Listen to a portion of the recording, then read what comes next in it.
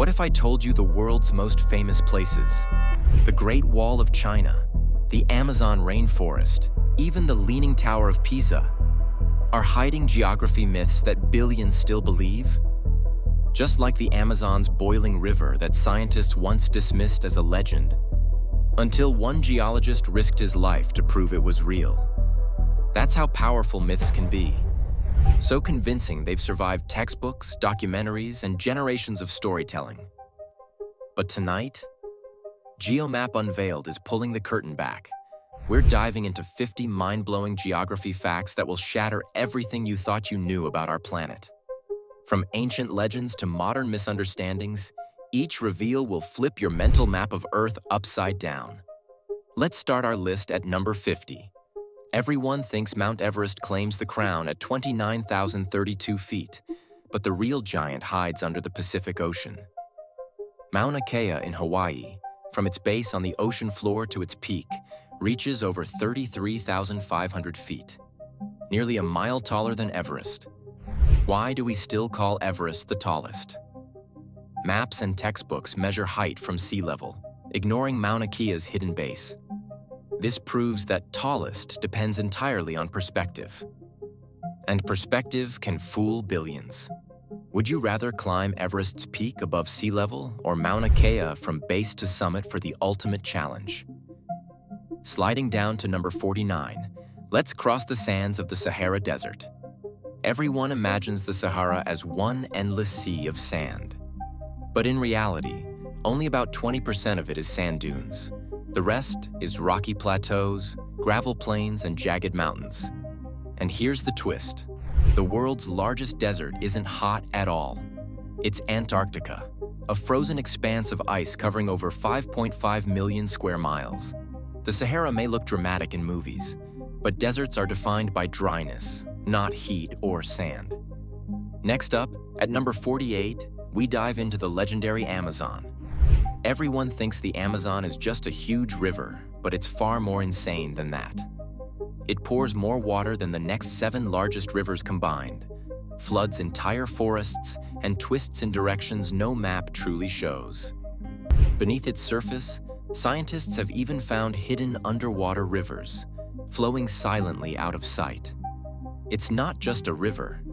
It's an unstoppable living giant that supports millions of plants and animals. From the peaks of Mount Everest, we descend to number 47, a human creation wrapped in myth, the Great Wall of China. Many have heard it's visible from the moon with the naked eye, a feat so incredible it seems believable. But reality tells a different story. Even astronauts confirm that without aid, the wall blends into the Earth's terrain, too narrow and similar in color to its surroundings to stand out. Its true scale, over 13,000 miles long, is awe-inspiring, but perspective matters. What seems enormous from Earth is almost invisible from space. Descending from the heights of the Great Wall, we arrive at number 46, the infamous Dead Sea, often called the lowest point on Earth. It's true that this hypersaline lake between Jordan and Israel sits at about 430 meters below sea level, making it the lowest land elevation on Earth that's exposed.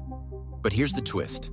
Beneath the ocean floor, there are places far lower than the Dead Sea, like the Mariana Trench plunging nearly 11,000 meters below sea level. The Dead Sea isn't the absolute lowest point on the planet. It's just the lowest dry land we can walk on. Sailing north from the Dead Sea, we hit number 45, the equator, a line of eternal heat, or so they say. It seems logical.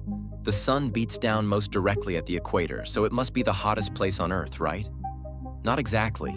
The hottest spots are often around 30 degrees latitude, in deserts like Death Valley in California or Libya's El Azizia, where dry air, clear skies, and land conditions allow temperatures to soar far higher than equatorial jungles. The equator may be steamy and humid, but it's not the record holder for heat. Gliding down from the equator, we land at number 44. Australia, often called the flattest continent. It's easy to believe. The outback stretches endlessly, and much of the land looks like one giant plain. But in reality, Australia has mountain ranges, deep valleys, and massive cliffs, like the Great Dividing Range that runs over 2,000 miles along the east coast. The flat continent idea comes from early maps and aerial perspectives, which hide the rugged terrain beneath wide deserts and grasslands. Geography isn't always what it seems from above. Sailing south from Australia, we reach number 43, Greenland, a land often pictured as a frozen, lifeless expanse.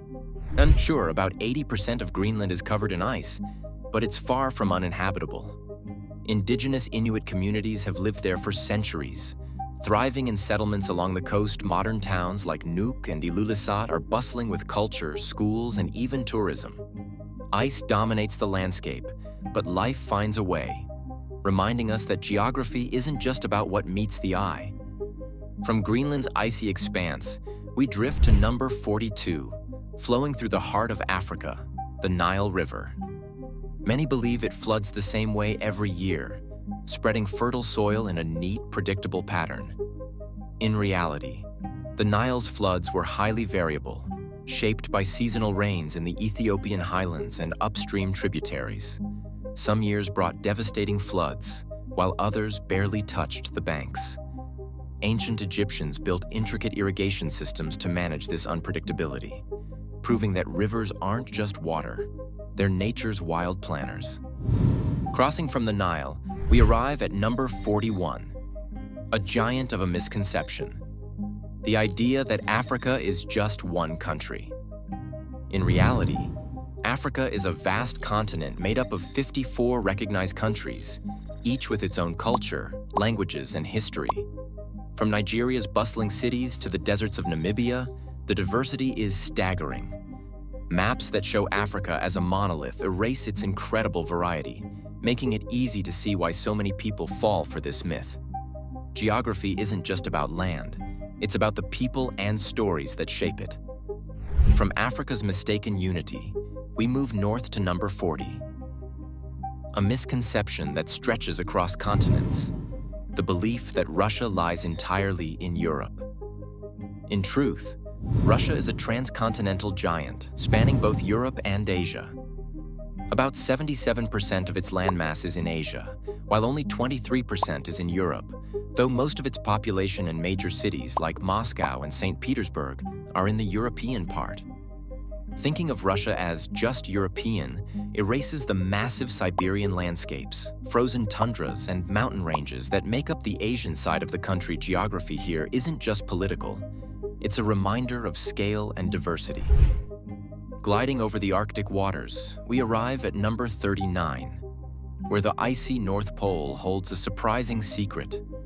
Many imagine it as solid land, a frozen continent you could walk across. But it's actually a shifting sheet of sea ice floating on the Arctic Ocean. This ice moves with ocean currents, thick in some places, thin in others, and melts with the seasons. Beneath it lies only water, not the solid ground people picture. Polar bears, seals, and other Arctic wildlife depend on this ever-changing ice, making it a delicate, living ecosystem. Riding the ocean currents, we reach number 38, where salty tales swirl around the Atlantic and Pacific. You may have heard that the Atlantic Ocean is saltier than the Pacific, but the truth is more nuanced. Salinity depends on location, evaporation, and rainfall. While parts of the Atlantic are indeed saltier due to higher evaporation rates, vast areas of the Pacific can be just as salty, especially in subtropical zones. Oceanographers measure these variations carefully, proving that generalizations about saltier oceans often miss the full picture. Sailing east across the Pacific, we land at number 37, where the story of Japan's islands takes a twist. Most people think Japan is just 4 main islands: Honshu, Hokkaido, Kyushu, and Shikoku. But in reality, the country is made up of over 6,800 islands. Many are tiny and uninhabited, yet each has its own history, wildlife, or cultural significance. Maps often focus on the Big Four, hiding this archipelago's full scale. Heading south to number 36, we find Mount Kilimanjaro looming over Tanzania, and the myth that it's an active volcano ready to erupt.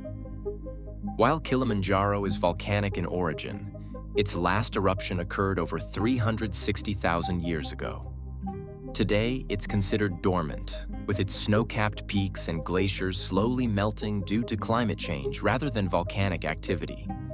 The drama of a ready-to-erupt mountain makes for a thrilling story, but science tells a calmer, real tale. Gliding over to number 35, let's uncover the story of Madagascar and the wild claim that it split from Africa in a single volcanic explosion. The truth? Madagascar separated from the African mainland gradually over tens of millions of years due to tectonic plate movements. Not a sudden eruption, volcanoes played a role in shaping parts of the island, but the majestic split was a slow, patient dance of Earth's shifting crust.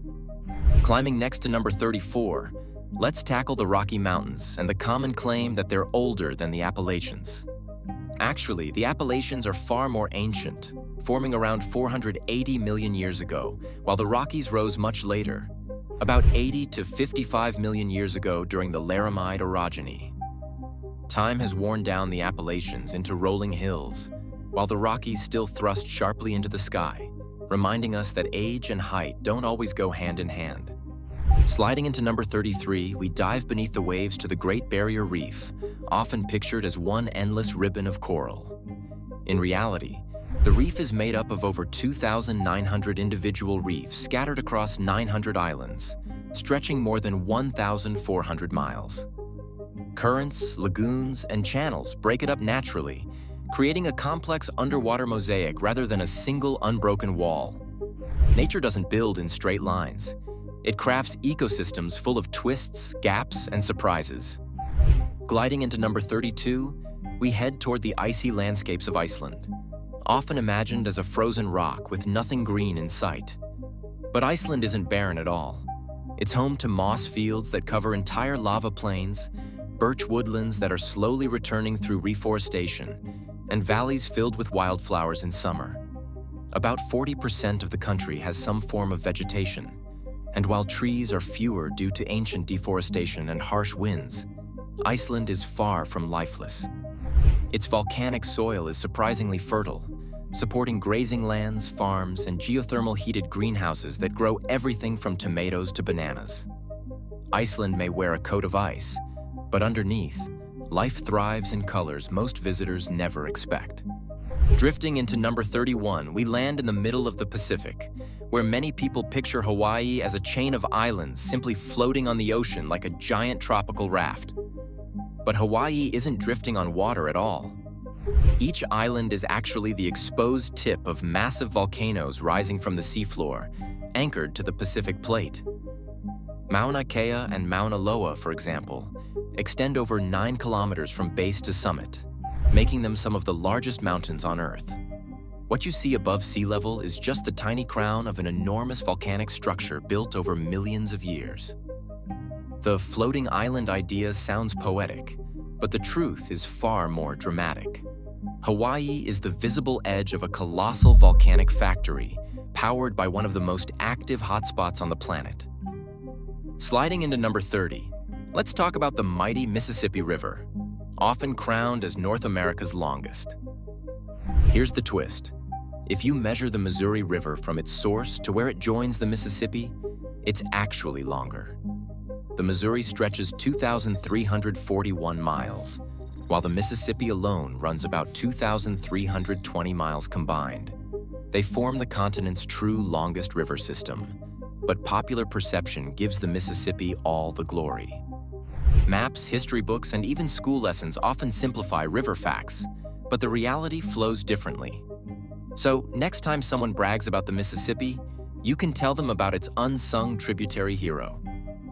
Gliding into number 29, we step into the heart of the Amazon rainforest, the lungs of the earth, or so the story goes. Many claim it produces 20% of the world's oxygen, but here's the catch. Most of that oxygen is consumed by the forest itself through respiration and decay. While the Amazon is crucial for carbon absorption and biodiversity, it doesn't single-handedly supply a fifth of the planet's oxygen. The true oxygen balance comes from a mix of oceans, plants, and forests worldwide. It's a reminder that even the most famous natural wonders carry myths alongside their majesty. Sliding into number 28, let's cross continents, or at least the line we think exists between them. Many people believe Europe is completely separate from Asia, but geographically, they are part of the same massive landmass, Eurasia.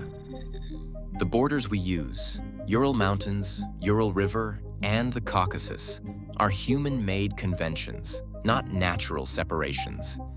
This division has more to do with culture, history, and politics than actual geography. So Europe isn't floating apart. It's just a piece of a much bigger puzzle. Gliding into number 27, we head to Japan and the legendary Mount Fuji, often imagined as a simmering cauldron ready to explode. While Fuji is an active stratovolcano, it isn't constantly erupting underground. Its last eruption was in 1707, and scientists closely monitor its magma chambers for activity. The idea of a non-stop subterranean boil is more myth than fact. Volcanoes have quiet periods that can last centuries. So Fuji's fame as a ready-to-blow giant is more dramatic storytelling than science. From the mysteries of Europe and Asia, we descend to number 26, a lake that's often mistaken for the deepest on Earth. Lake Titicaca, straddling the border of Peru and Bolivia, is famous for its high-altitude waters and ancient floating islands. At first glance, its depth seems impressive, over 280 meters, but it's far from the world's deepest. That title goes to Lake Baikal in Russia, plunging a staggering 1,642 meters, holding around 20% of the planet's unfrozen freshwater. Titicaca's charm lies not in depth, but in history, culture, and its role as a cradle of Andean civilization. Its floating reed islands and rich mythology make it a treasure of the high Andes, proving that depth isn't the only measure of a lake's importance. We've uncovered how some of the world's most famous places, from the Nile to Everest, the Sahara, to the Great Wall of China, are wrapped in misconceptions, and how science and logic reveal the truth behind them. So tell us in the comments, which myth shocked you the most, or which one did you always believe? Part 2 is coming soon with even wilder truths that will completely change how you see the world. If today's facts blew your mind, like, subscribe, and hit the bell. You won't want to miss the next revelations.